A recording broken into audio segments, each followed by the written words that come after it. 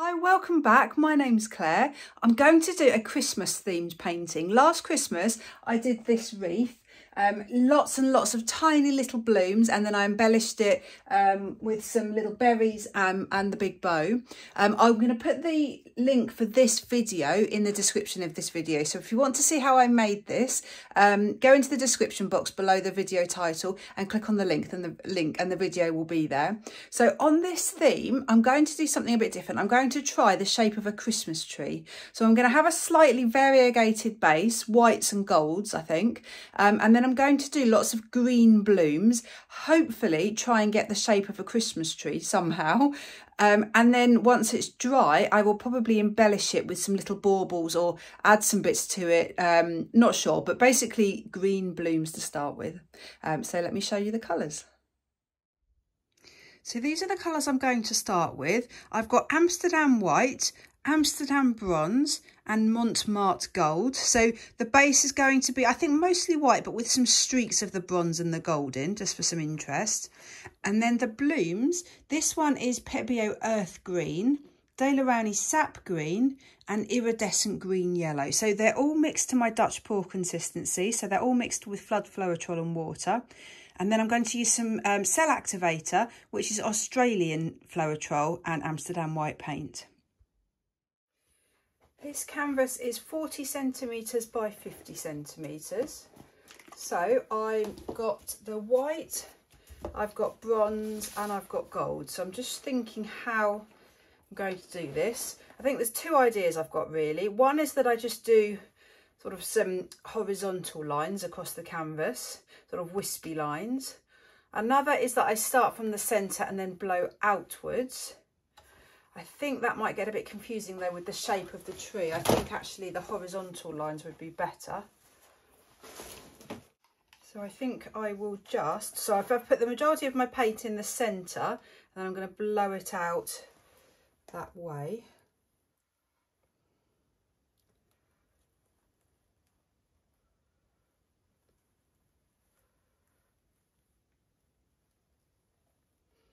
Now I'm using some leftover white paint there, so I haven't just mixed it, so I don't actually know if I've got enough. And then some other few leftovers here. Right, let's put some gold in first. So just a few little lines, I think.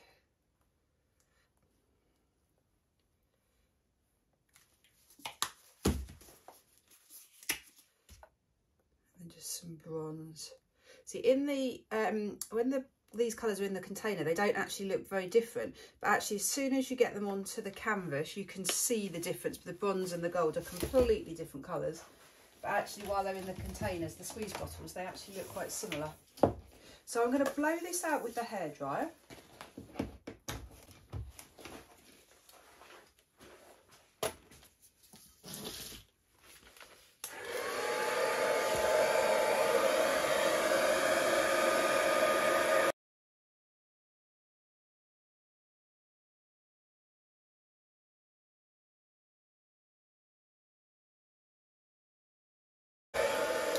Right, that definitely hasn't worked because it's totally unsymmetrical.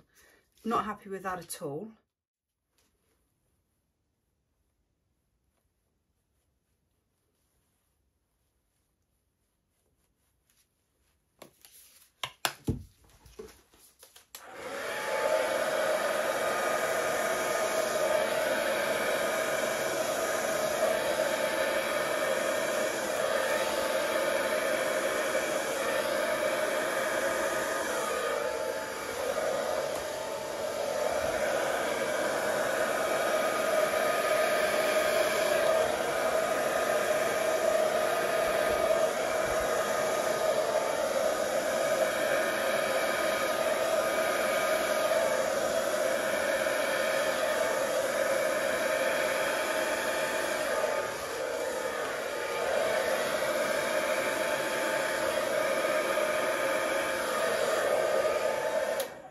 Right, that is much better. Bearing in mind these dark bits won't show because the tree will be there. But what I've got now is just some really nice soft areas of white and gold. A little bit too much gold there. I wonder if I can just blow a little bit more of that off. There, that's muted it a little bit, I think.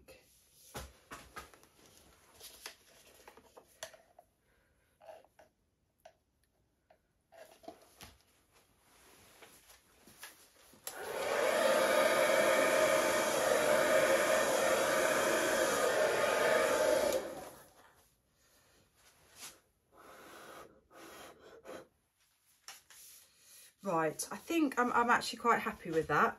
So I've got hints of that bronze, but not much at all. The majority of the colour that I can see is the gold, but this is just the background. So I just need to not worry too much about it. So I'm now just going to try and work out the shape of my Christmas tree. And to do that, I'm just putting some push pins down just to try and sort of get the shape that I want. The reason I'm putting push pins down is they don't take up much paint when I lift them up, and I can move them around so I can get the shape, I can get the tree as I want it.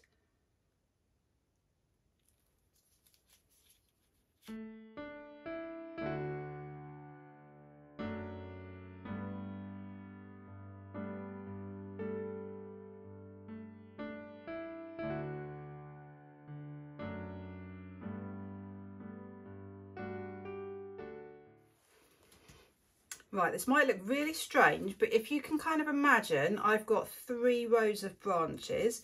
I've left quite a bit of space at the top because I want to put a nice star on there afterwards. And then there's some space at the bottom because I want to put the base of the tree, the trunk, sorry.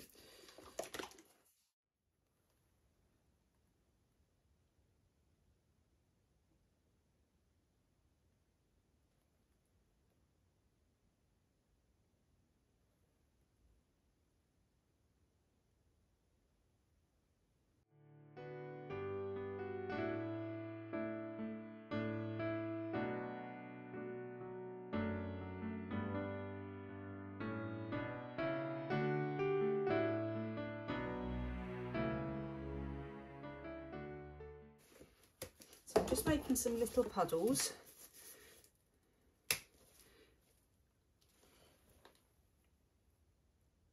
And I might end up having to add a few more puddles, but I'm trying to do just a few to start with, not too many.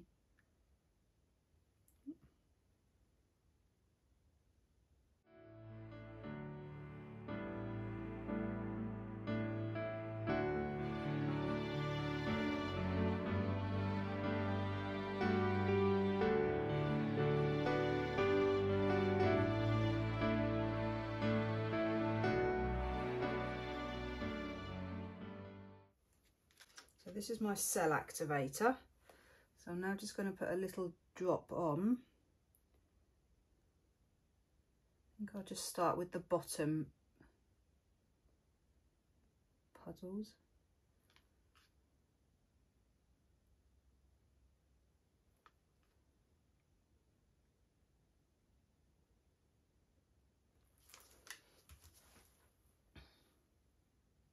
Now I'm just going to take these away.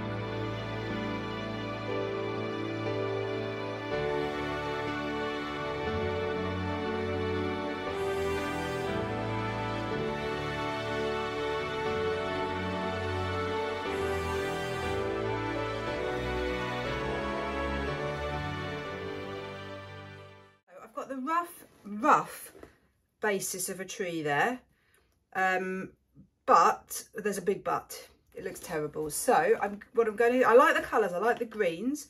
I'm just now going to do some more blooms on top, so I get this sort of built up effect of blooms. So all the blooms you'll see at the moment will then distort, but that's okay because I'm going to be putting some bigger and better blooms out on top. The other thing I'm going to do is switch around the greens. I'm not as keen on the earth green. I think I might even just go for the sap green and the iridescent green, thinking about it. So I think I'm just going to go roughly in the middle, slightly bigger puddles, and sort of roughly in the middle of where those the first lot of blooms were.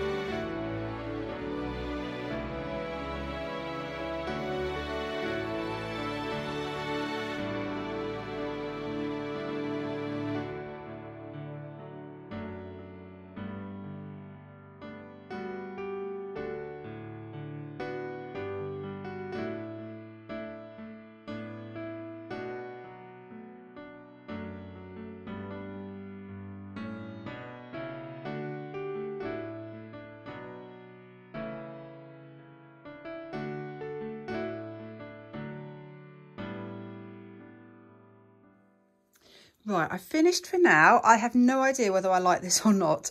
It was a lot more difficult than I thought. To get that shape, I knew it was going to be awkward having to blow it into quite a fine point, but it was a lot more difficult than I was expecting.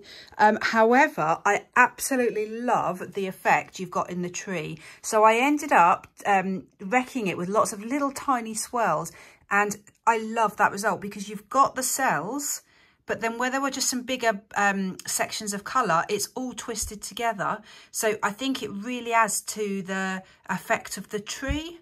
You know, if you were going for just flowers or blooms, that would have wrecked it. But because of it, it's a tree, I really, really like that. I went all around the edge, little tiny fluted lines around the edge. And I just think it gives it a bit more shape. The background, the base, I'm happy with. I think it's the right sort of depth of colour. It's not too dark, it's not too light. The cells and the colours in this are beautiful. So it almost looks like lots of little leaves there where I've pulled it through. But this is only part one, so I'm going to do a lot of embellishing on this, add a lot more colour to it. So my Christmas tree has transformed. I wasn't particularly happy with it when it was wet. I'm really happy with it now. I've done lots to it, and unfortunately, it just didn't occur to me to film it. It was on my kitchen worktop, so I kept doing bits, adding bits. So the process took me all day to do because I was doing bit by bit around cooking dinner. So I didn't film it, so I'm really sorry, but I will try and film the embellishment of a future one. So first thing I did, the green, there were some really bright white bits, and I've just dabbed those in with a little bit of the earth green because I just didn't want the really bright white showing through. I drew on lots of circles, coloured them in with my Posca pens, went around them with black Posca pen and did the reflection with the white Posca pen, and bronze pen in there, Sharpie, to create all the little baubles. I've shaded on the other side of the bauble with a little tiny bit of black, so just to make them look a bit 3D. The tinsel, the red, it almost looks like red beading, I just dipped the end of a felt tip pen, the lid end, well actually no, it's the base, into the red pen, and then I've just dabbed it onto the canvas, and it's still wet at the moment. I've also gone around the edge. You can see there with some darker green. I needed to define the edge of the tree a bit more. And also, if you look really close, you'll just see a few little black marks. Again, just to really define the tree. I painted on the pot. Tried to give that a bit of depth and definition, and then a lovely red border with a shadow, a black Posca pen shadow. So I did quite a lot. I spent quite a lot of time doing it. Oh, and my star. Forgot I added my star in. Tried to make that look 3D, giving it a bit of shading and a bit of depth. So yeah, really happy with the result. It's definitely a fun one. Definitely very, very festive. Yeah, really pleased with it. And I'm really happy with the gold, actually, the way that the gold sort of shoots out in all directions. I think that makes a really good base.